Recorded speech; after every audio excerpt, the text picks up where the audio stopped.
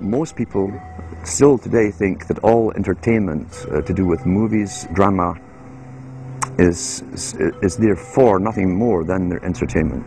It never ever was that case. Of course, television can't perform such miracles as this, yet. But perhaps there's no harm wishing that it could.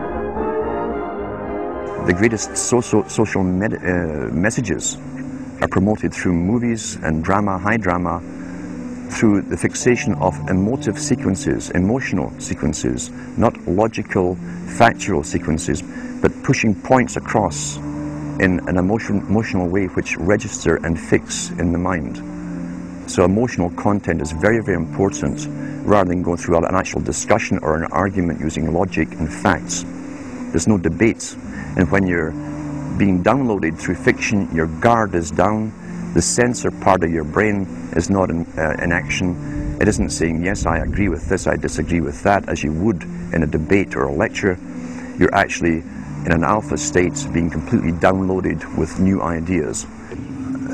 About 100 years ago, this big organization with many branches, they wanted to rule the world basically using Britain as a nucleus of a system, an embryo, which also was going to be joined with the US under the Anglo-American establishment, wrote about the kind of culture and the changes of culture over a 100-year period that they would actually design, implement and bring in.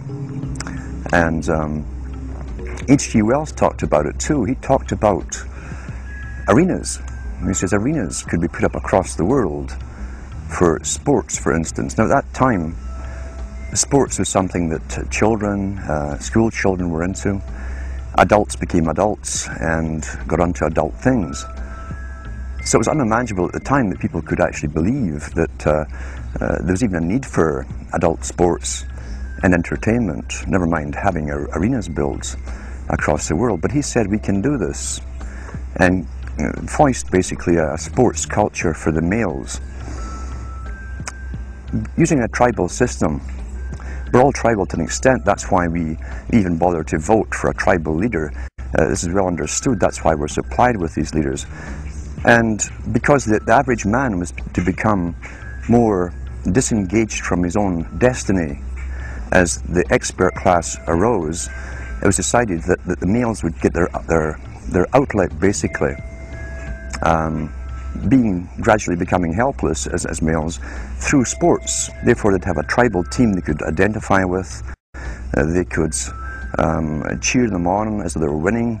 In their own personal lives they were getting nowhere, they were getting disenfranchised in a sense as experts took over decision making for them in all kinds of fields. So this was psychology at use, planned before they even implemented the sports. That's why they pay athletes these fantastic salaries. I was listening to the radio the other day. They just contracted to pay one player on one team $6 million a year. Can you believe this? And why is that? It's the Roman circus. What does the emperor do when the people become restive, and when the people are asking questions, and when the people don't like the policies of the emperor? He sends them to the circus. He creates a circus. He builds a giant coliseum. And he begins to throw the Christians to the lions. And he has great chariot races and football games and basketball games, all to keep the idiots preoccupied with things that don't mean anything in the scheme of the entire world, so that they don't have the time to learn what the truth is, so they don't ever get smart enough to learn how they're being manipulated, so they don't ever question the emperor. That's why they pay a player on a football team or a baseball team $1 million or $2 million or $3 million a year. It is the Roman circus. I know men who don't know anything in the world except who plays third base for the Mets, and they think that's a great accomplishment. And they meet and pat each other on the back and bond and go have cocktails and talk about what this guy that plays third base for the Mets did in last night's game. It's sad. It's really sad. When radio came along, of course, they used that to the maximum. sports for the men, soaps basically for the women, and then in came television, as I say, with its alpha state, its hypnotic state, and sure enough, around the 1960s, really, 50s and 60s, it took off. It really took off. And men became glued on Saturday nights to the sports shows. A culture industry, which is called by its own the culture industry. The Soviet Union had a department called the culture industry. Their actors and directors were called the cultural leaders. Because they would, like a computer, people are like computers, all you have to do is keep giving them new updates every so often, and you can change an entire country or a nation or a block of nations who are all getting the same upgrades at the same time along certain paths. Today we call it political correctness. Most people want to belong to their peer group. They want to be the same as everyone else when it comes to opinions.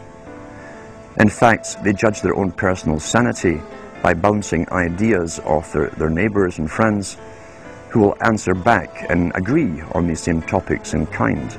It doesn't matter if the topics or what you're given are facts or utter nonsense, as long as everyone agrees at the same time. You'll say, well, I'm sane, and your friends will all agree because they've had the same information given to them. If it's on TV and a famous face says something, then it must be true.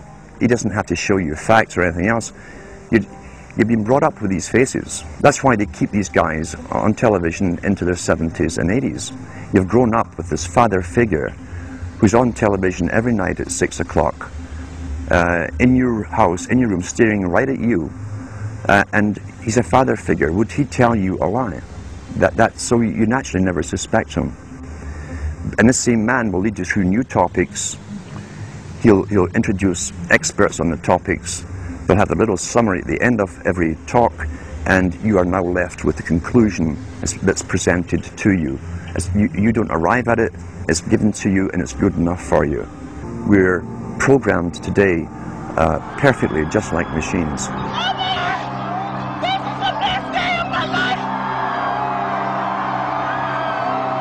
We tie this in with the Brzezinski. Brzezinski said in 2 Ages. Now this guy was way up with the NSA. He's a master geopolitician. He admits he works in 20, 50-year periods to do with geopolitics in other countries. But he said himself, the public will shortly be unable to think or reason for themselves. He was meaning by the form of information that was given to them, the type, the formulas that were in use then in the 1970s. He says, eventually they'll be unable to think or reason for themselves. And eventually, he said, they will expect the media to do all their thinking and reasoning for them. Well, that's happened today. That's why people today can't think outside of the programming from television. Is there any room in a kind of society where these manipulations are not taking place for this type of entertainment or any type of entertainment at all? If people understand that a game is a game, if people understand that nobody, no matter what they do, is worth paying $2 or $3 million a year for, people should be able to get rich if they want to. By the sweat of their individual labor, okay? By going out and doing something for the world, not by taking people's minds away from the emperor. It's a game. Football's a game. Football's a game. But let me tell you something. When 150 of the most powerful men and women in the world can meet in secret in Baden-Baden, Germany, and plot the fate of billions, and nobody even cares about it. But 6 football players go to lunch together, and it's in the headlines across the country. You have a reflection of the society in which that exists. And it is a sick society that is doomed to self-destruction. So based on that scenario, there's some truth into what these men are looking at. Absolutely, and that's what makes me so sick, is that I'm trying to wake up a people who on a daily basis are proving the ones that I'm warning them about to be right. Mm-hmm. Well, so that even though a minority, there are people out there that you recognize are awake to this, if they don't do something about it, they will lose that ability to be free in that way. That's correct. Whether they might think, well, I don't need to worry about it because I know what I know and I'm fine. That's it doesn't right. work that way. There's a connection here to everything. That is correct. That is absolutely correct. A nation of people who are willing to send their sons and daughters that they profess that they love to a foreign country to die,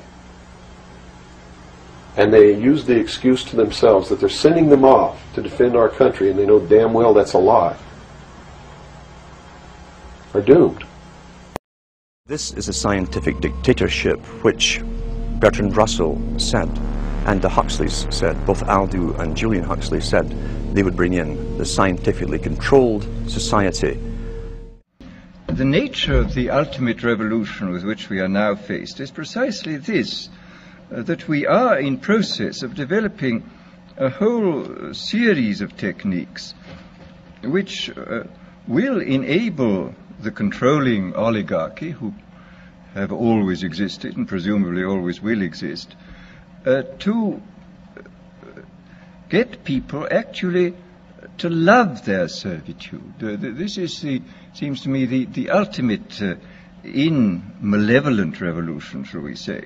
And this is a problem which has interested me for many years, and about which I wrote 30 years ago a fable, The Brave New World, which is essentially the account of a society making use of all the devices at that time available, and some of the devices which I imagined to be possible, making use of them in order to, first of all, to standardize the population, to iron out inconvenient human differences, to create, so to say, mass-produced models of human beings arranged in some kind of a scientific caste system.